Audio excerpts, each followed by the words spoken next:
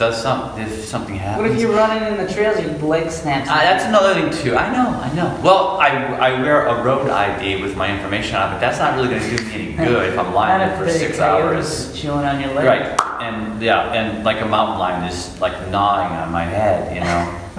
So yeah, I mean, I probably should. You probably should, because that's one of my tips: is running with the phone. I know. You know, because you Yeah, gotta be connected, Ray. I thought, you I never didn't know. think about it. You never. I know. But I just like to be disconnected I know. for a little bit. I try not to go too remote, but I have been in situations where I've been out there and it's been kind of remote or farther away, and anything can happen. So you know what? I'm going to take that under advice.